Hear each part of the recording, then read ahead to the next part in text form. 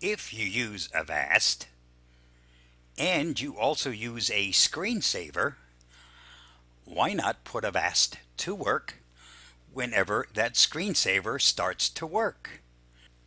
Let me show you just how easy it is to do that. Simply right-click anywhere on the desktop, select Personalize. From here, select Screensaver.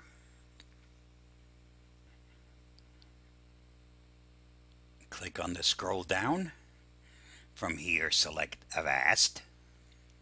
Then open Settings.